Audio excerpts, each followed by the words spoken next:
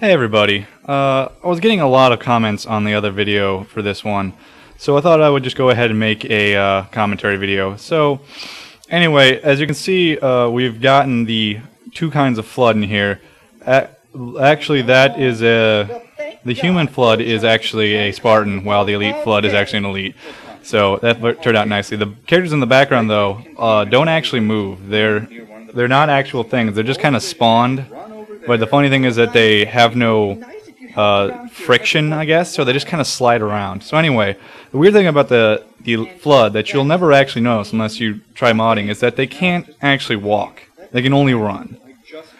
And you can knock off their arms, as you can see. You can knock off any normal part, but at this point in time, when we tried to kill them, it usually froze.